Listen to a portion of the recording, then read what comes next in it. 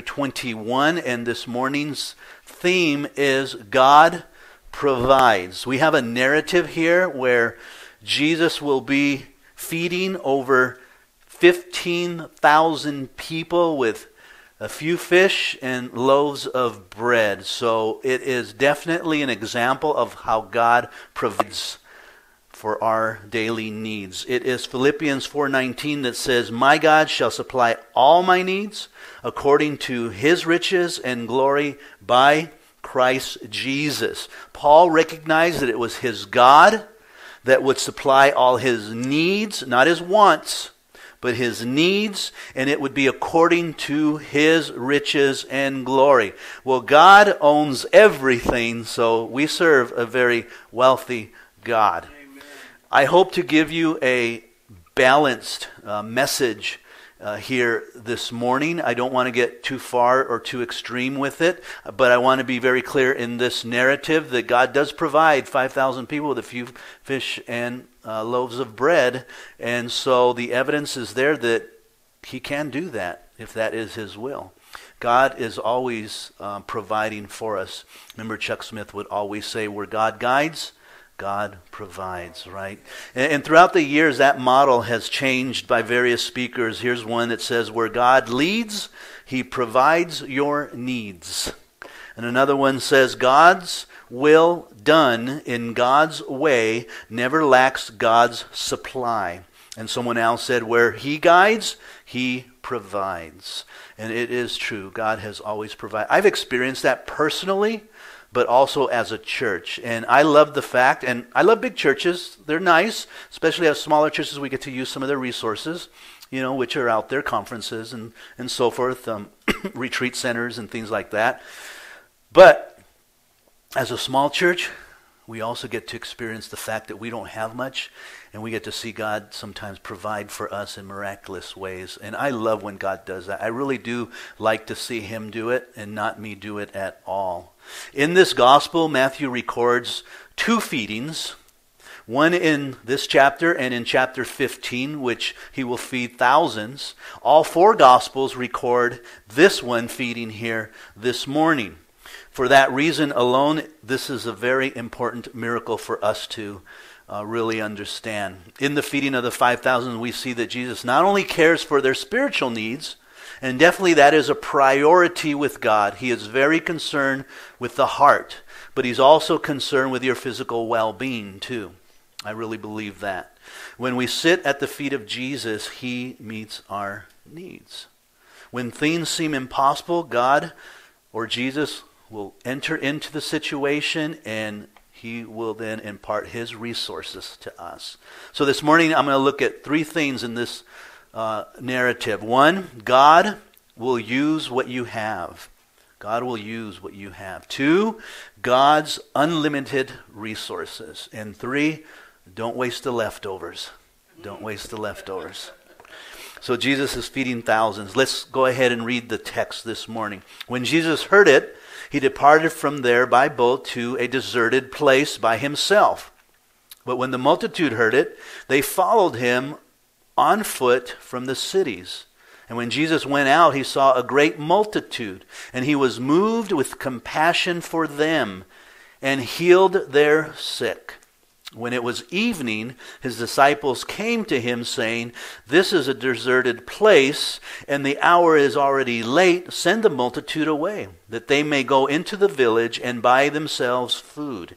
And Jesus said to them, "They do not need to go away. You give them something to eat."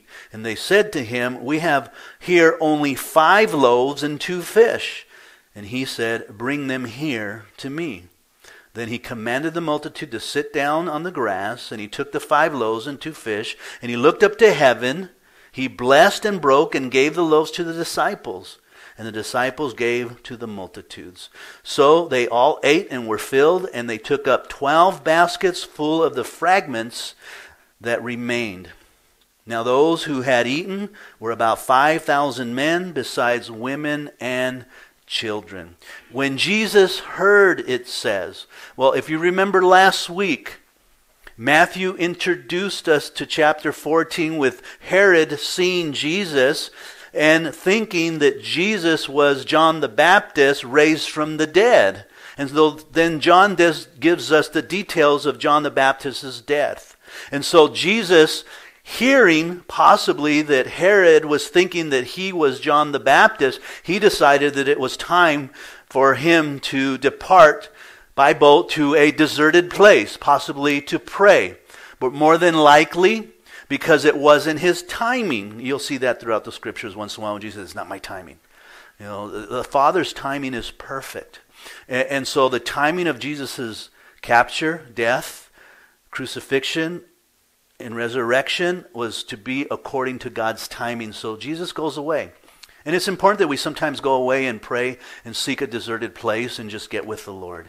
But when the multitude heard it, they followed him by foot. And what the writer is really saying is they walked on land while Jesus was on the boat in the lake. The Sea of Galilee is huge, but it's not so big that you can't see from the east to the west side. You can actually see if you're up on the hill on the north side down to the south, but you can see across. And so you could probably see Jesus if it wasn't a cloudy day, and rain and so forth, but you could probably see him on the boat going off in the distance. And so you would follow him while on land there. Well, they followed him, and when Jesus went out and he saw this great multitude that had followed him, he was moved with compassion. And that is Jesus. He loves people. He came for people. He loved the world that he gave himself for it. And he has compassion as a shepherd would have compassion on his sheep. As a sheep would once in a while be deserted, once in a while would run off and go after that one sheep and bring it back into the fold. The original language here on compassion is talking about stirring to the lowest depths. And so this was not just a simple fly-by compassion, oh, look at them, I'm sorry, but this was really felt by Jesus deeply. His heart was for them.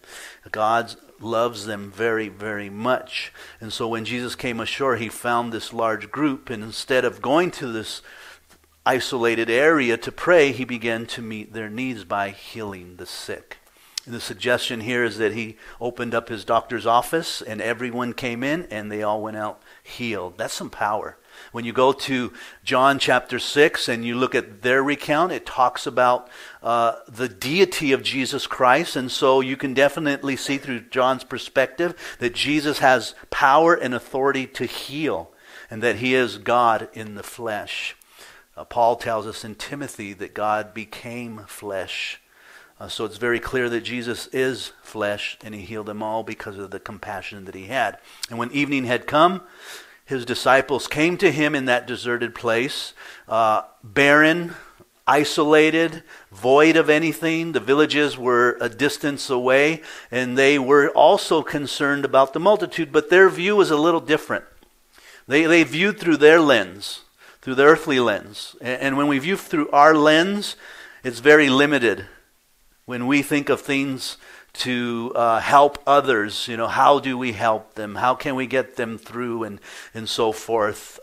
It can become very limited. And so they saw the situation and they thought, you know what? They need to go into the villages and buy food. That was the best solution that they can come up with.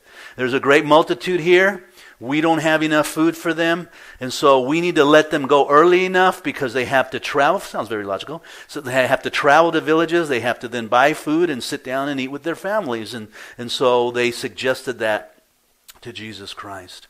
Sometimes we have an earthly plane, and as Christians, our view should be greater than that because we serve a great God. You just never know what God can do. I understand that totally when I try to figure out what God is doing.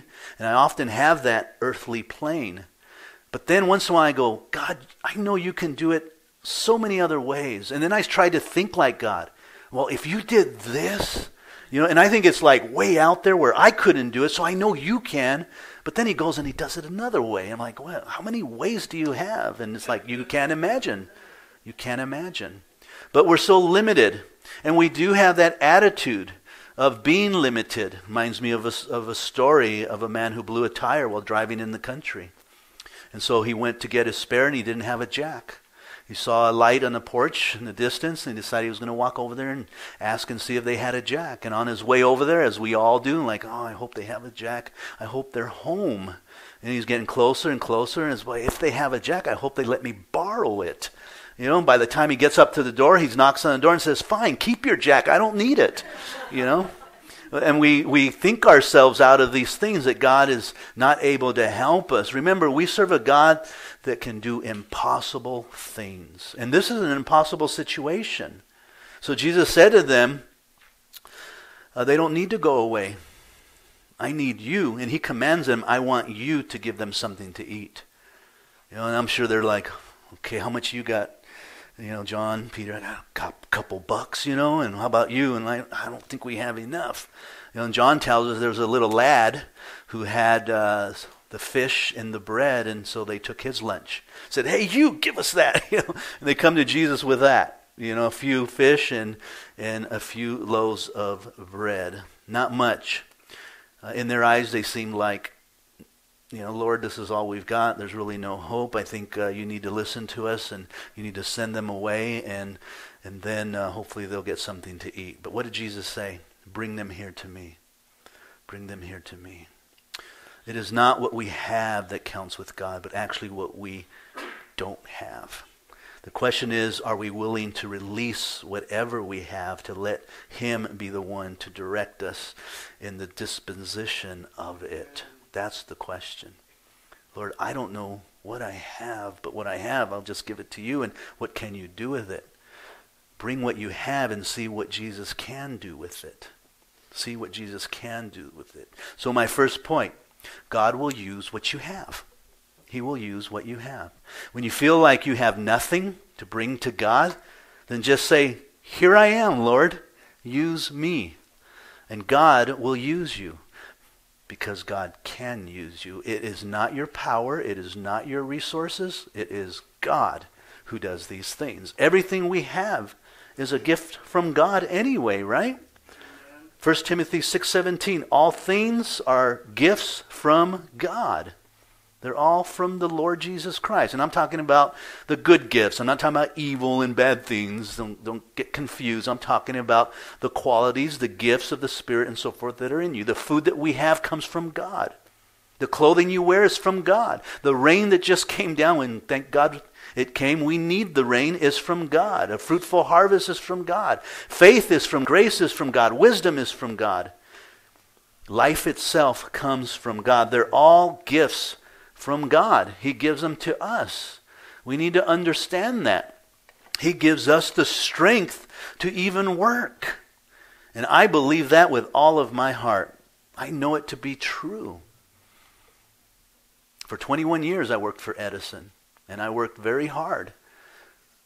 One day I was up in my rafters in the garage to get something down from up there. We've got lots of boxes, a lot of storage areas for Virginia. And so she needed a box, or I needed a box, I can't remember. And I had made this shelf out of plywood and 2x4s. And so I had a little step stool, stepped on it, stepped on the shelf and got up, moved the box, dropped it down. And then when I went to come down, I grabbed the 2x4 and it broke loose. And as it broke loose, I let out a scream that you could hear a mile away. Yeah, I do scream. And I fell and hit this whole side flat on the garage cement. Roman and Virginia come running out. What happened? I go, don't touch me. And I'm laying there. Went to the hospital, had bruised ribs. They never checked my hip. I thought it was just bruised ribs. 8 months later, after allowing it to heal, I went to do some normal activities, went to work out, re-injured it, and then re-injured it. 8 years now. 8 years I've been injured and still can't do what I used to do. So don't tell me that God's not in control, that he can take away that easy, that quick. God is the one who provides for us. He provides. And God has been faithful to continue to provide. I'm stuck with you guys because I can't do anything else. Each of us has a unique talent and ability. We're probably not all going to be preachers. Otherwise, I'd be down there, you'd all be up here. Or wealthy theologians. But we can all contribute what we do have. What we do have. Paul wrote in 1 Corinthians 12, now there are variety of gifts, but the same Spirit. There are variety of services, but the same Lord. There are variety of activities, but the same God, who activates all of them in everyone. To each is given the manifestation of the Spirit for the common good. It is God who gives us the gifts and the things that we have. He will use what you have. Someone said, let us use what we have and God will give us more. That is so true. It's not scriptural as far as a scripture verse, but it is true about God. He will not be indebted to us. And when we give God, He will always give us more back. I find that to be so true. I've seen it in people's lives and how God has been faithful in those who are givers. Isaiah 48 says, the grass withers, the flowers fade, but the word of God stands forever. And we need to be reminded again and again that we're like that grass. We're disposable.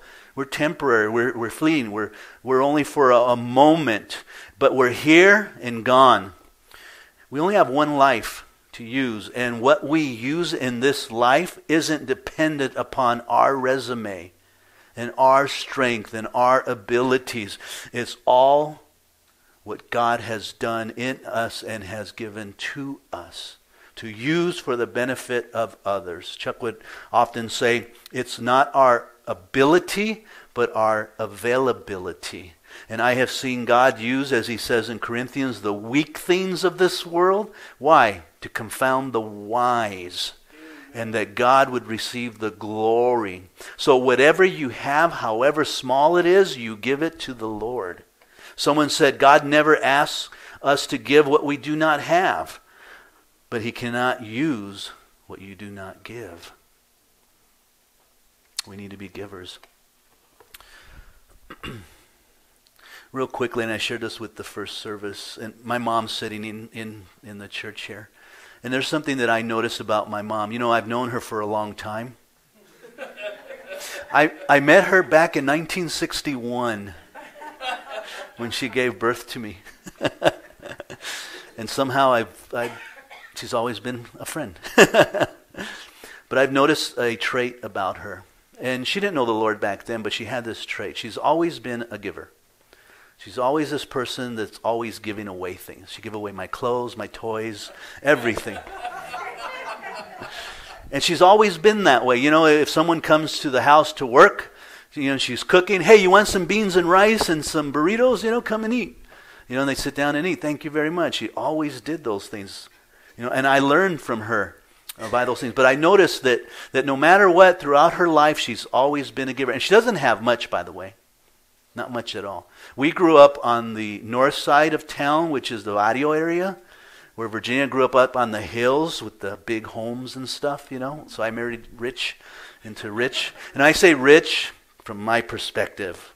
From her perspective, she'd say we weren't very rich either. And I would agree with her. But that's where we grew up. And my mom didn't have much, but whatever she had, and oftentimes it was leftovers, she'd give them away. Clothes and food, whatever it was.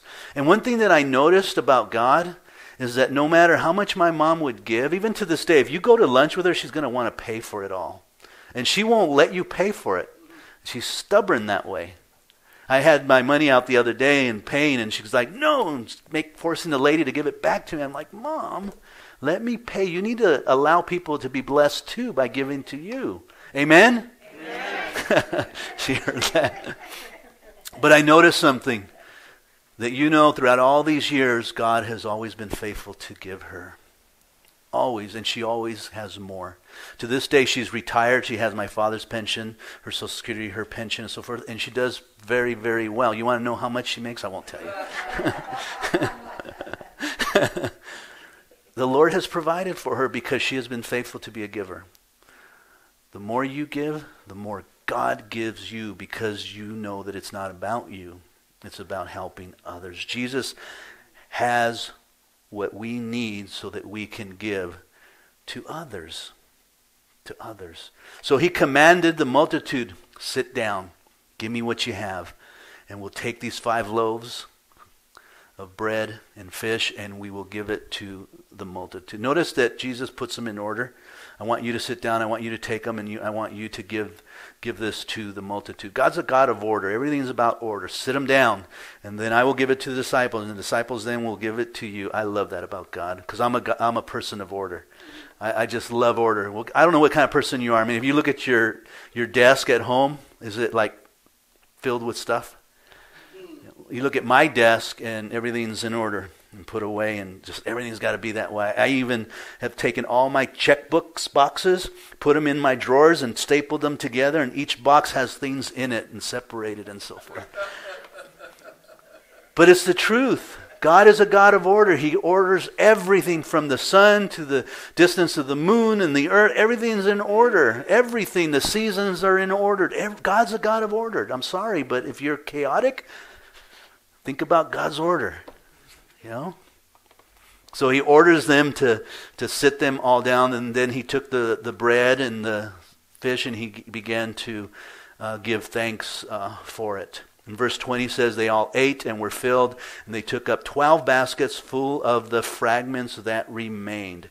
In other words, they were full till they were gluttoned. I mean, there was no more to put into their bodies. God provided abundantly and more that they could even think of.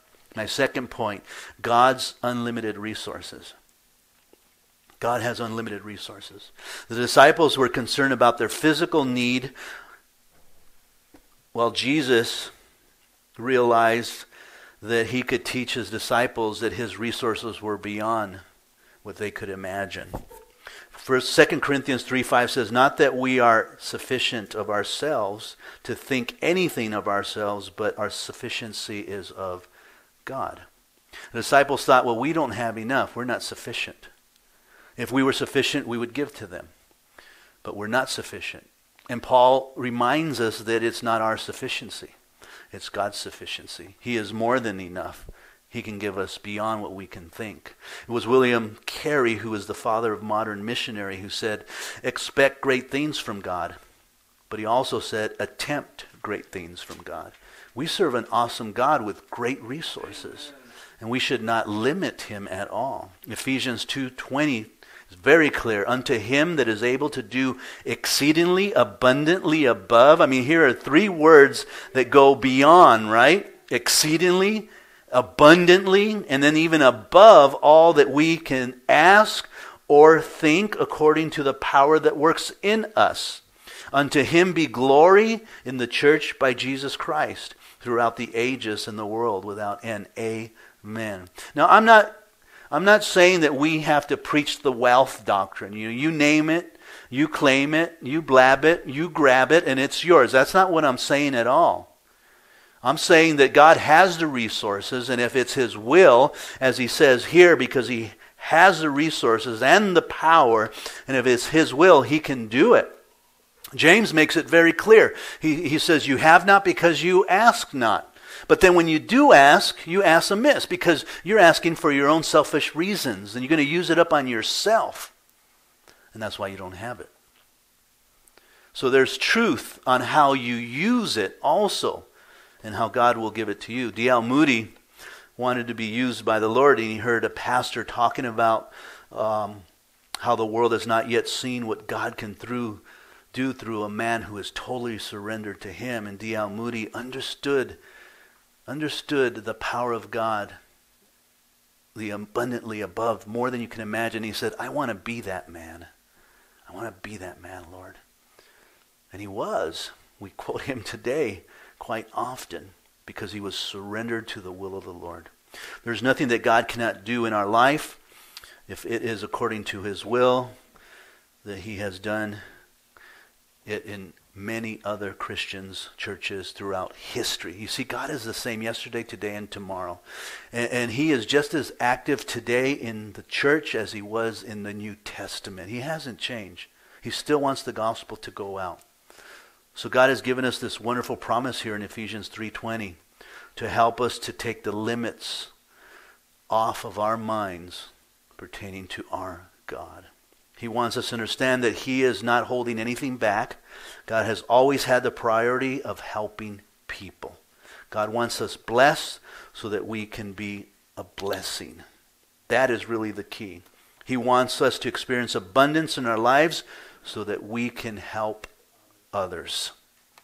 Doesn't it make sense that Jesus said, I did not come to be served, but to serve? So why would he tell his disciples who are not greater than the master, I want you to be served and not served? See what I've done for you all? What a great God I am. No. I want you to be like me. And he grabbed the apron, he put it around his waist, and he got the disciples and says, come, I'm going to wash your feet. Wow. But we want to consume it on our own. God gave you the wealth.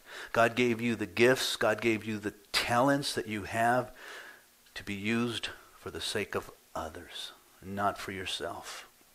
Verse 21 says, those who have eaten were about 5,000 men, besides women and children. You could probably add, a wife, maybe a child, probably more. So somewhere between 15 to 20,000 people were fed.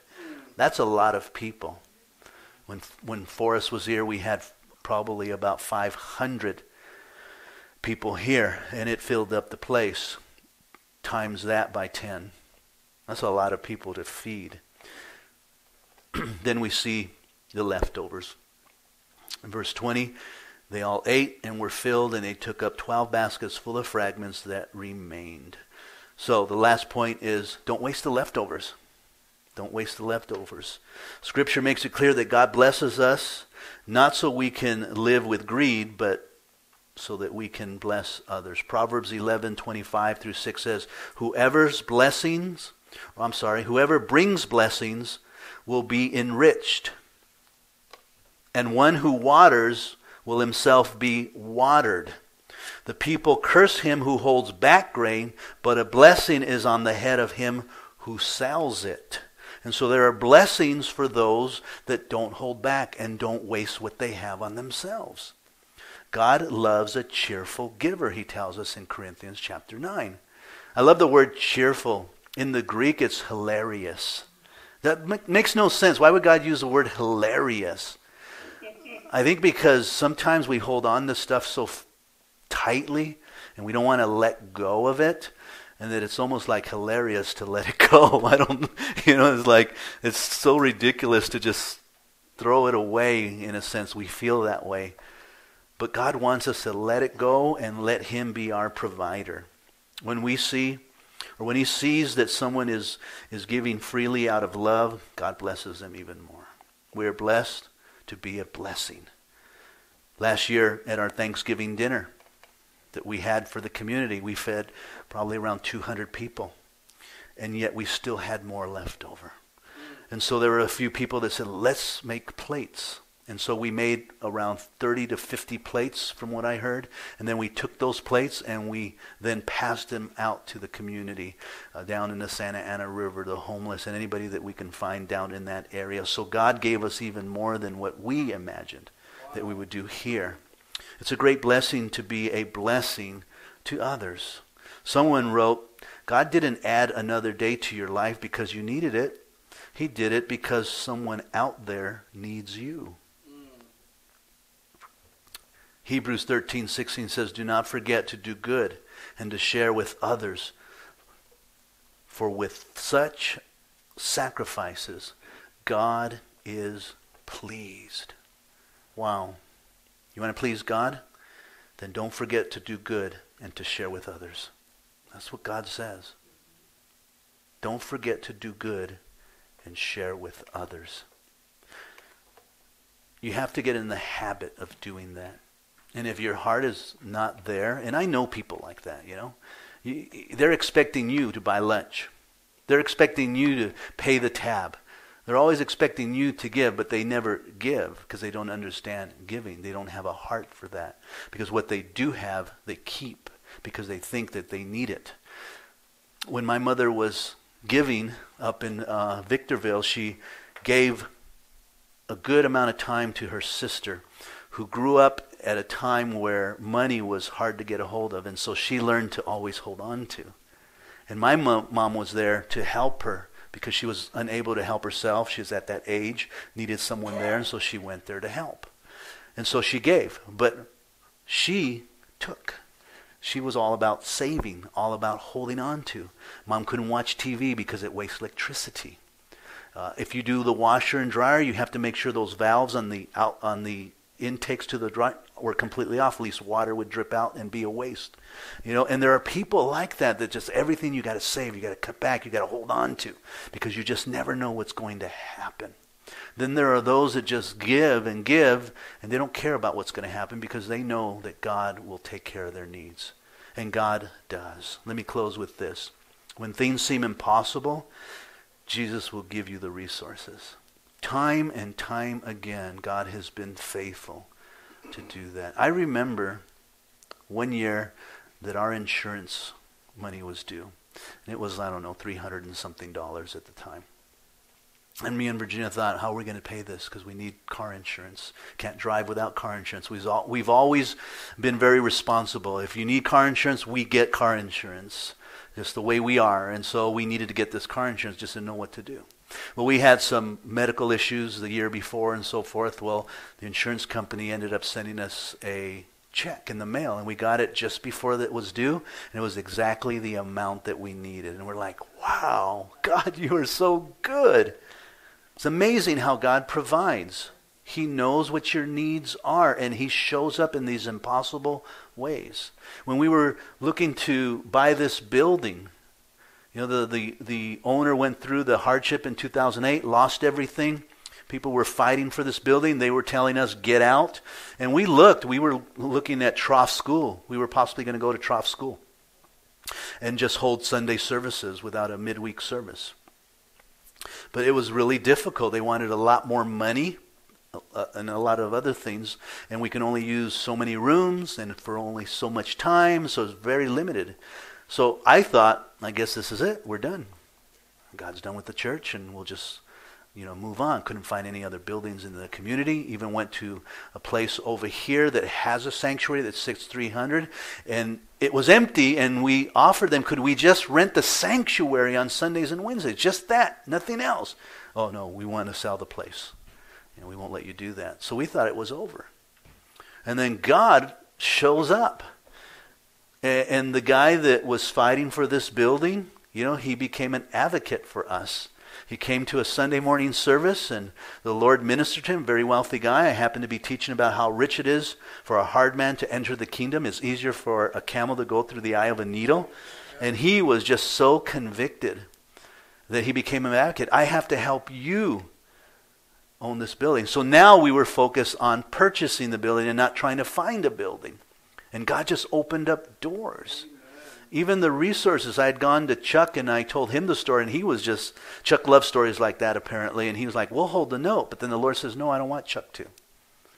I'm going to provide for you. I'm like, wow. And I love when God does that, because then I can look at it and say, it wasn't me, it wasn't you, it was the Lord that did this. And that means the Lord is in this work. He is in this work. And so the guy that was at the first lien on the building said, Pastor, tell you what, I'll hold the note for you for interest only. Our payment dropped, and we only had to come up with $10,000. He put up $20,000 of his own money. Wow. The following year, we refinanced. Our payment dropped again. And now we're working on getting that paid off every year, paying extra towards the principal. So God is good. He always seems to do the impossible. We thought it was over. We thought we were done. When God says, no, you're not done yet. And he provided. We own this building. And today, in this day and age, churches can't find buildings because communities are not building for churches. They're building for homes and commercial. I even asked the mayor of our community, I said, hey, in your building of our community, have you thought of churches? And she says, that's a good idea. She liked the idea, but they never thought of churches. Churches that are not in their minds. And they need churches in communities. This is what keeps communities stable. It's what keeps our state stable, our country stable, is churches. Amen. You go to Calvary Chapel Eastvale, they're renting in a school. You go to Harupa Valley, they're renting in a building. You go to Refuge, they're renting in a building. And all these have major cost. Where here we are, we own our building. Amen. And we pay a monthly payment of $600. And it's like, God is good. He shows up when it's impossible for you to do things. That's the God that we serve. But remember, what you do have, you have to let him have it. Here it is, Lord. Use it, and use it for the glory of you and of others, for them. And God's resources will come pouring in, and be faithful with the leftovers of what he gives you. Let's pray.